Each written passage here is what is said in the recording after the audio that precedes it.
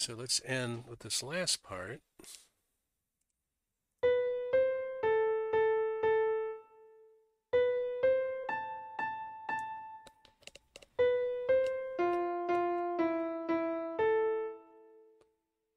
Alrighty, ladies and gentlemen, this is a recap of Composing in Multiple Dimensions, Part 33, ENROLL.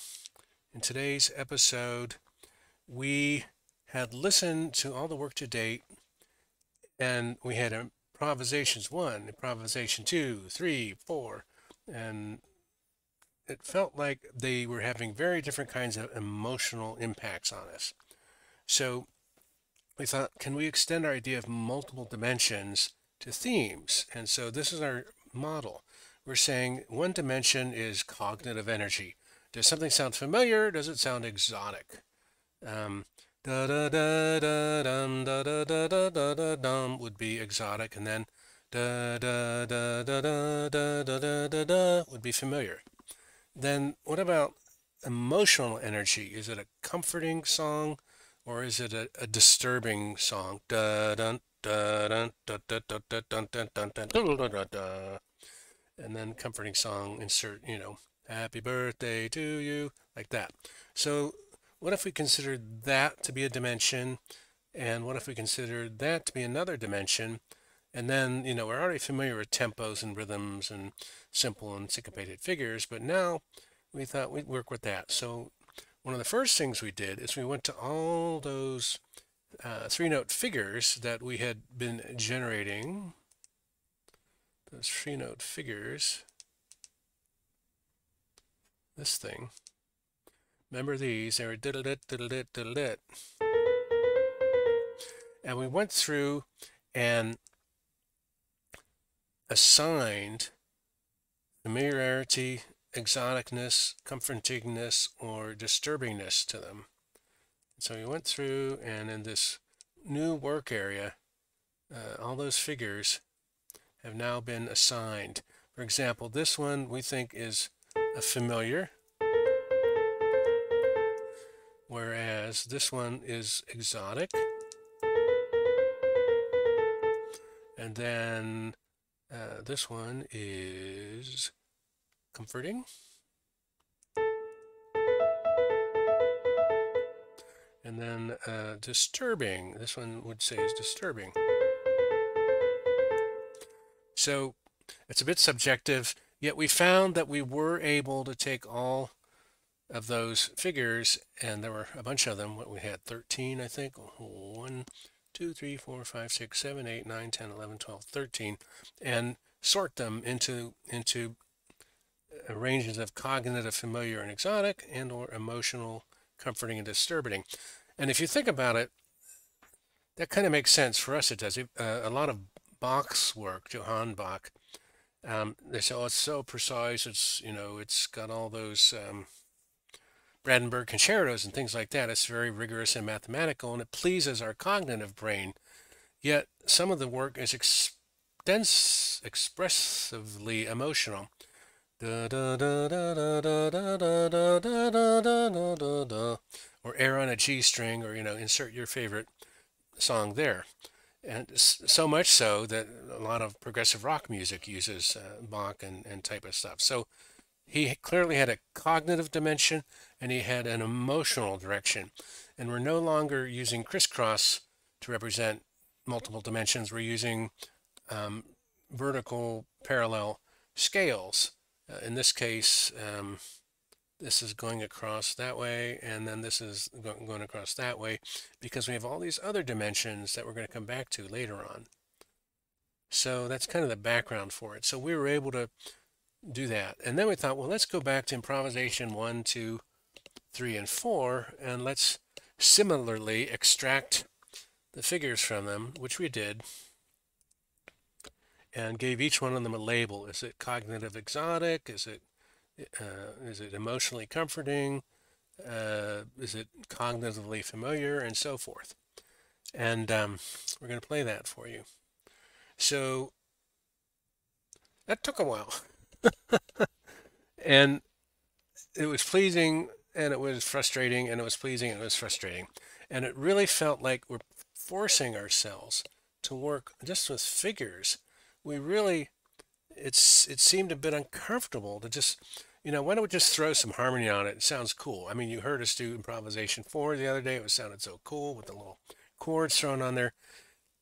The trick is we want something that lasts longer than 30 seconds. And some of the times our improvisations sound really cool, but they're really, really short. And we don't quite know where to go with it. And so we know from previous experience that you got to develop the material, kind of build up a heap of stuff and then start pulling from it, and then you're in good shape. And because we want to have multiple themes, we'd really like to have at least 4 identifiable themes, which may be these 4 thingies, or there may be 2 familiar themes and 1 disturbing and 2 exotic and 5, we don't know.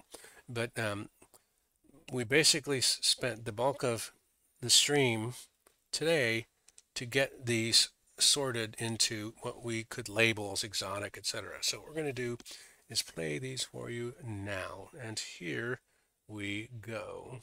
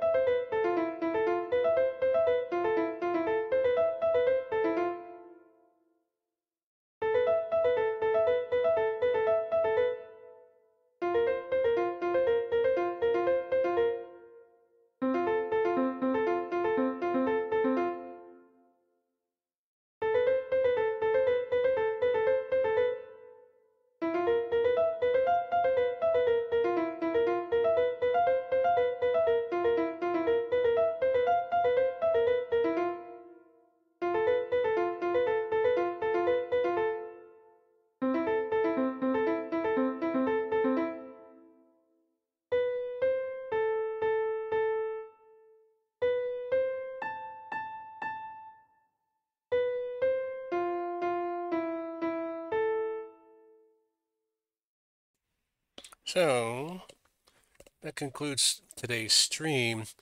What we notice in terms of subtleties about all this is that sometimes the same figure, for example, the note that one of those figures ends on determines its final feel. If it's ending on a up A, it could feel upbeat. Otherwise, it might feel downbeat. Sometimes the same figure repeated gives a different feel than when it stands alone. So hopefully the new dimension of figure extending that we are doing will pay off in whole new things to sound good. We think it will. And for now, we just want to let it be. Just keep doing that. Let it settle. Well, we made a listening copy of this, and then keep moving forward. Keep moving forward. So thank you. Well, our ideas for next time. And also, before we go, thank you to the Nuts Network and Reiska Trip 000000 for your comments and during the stream. We think we want to do a trial animation next time to get some more ideas, and we're starting to think about getting that spatial audio. What if just like the figures go up and down, we could deliberately make the music tracks go up and down, somehow coordinated with them. So we'll see how that turns out, and you come see how that turns out. Do come back to the next stream. Do take care and do keep on streaming.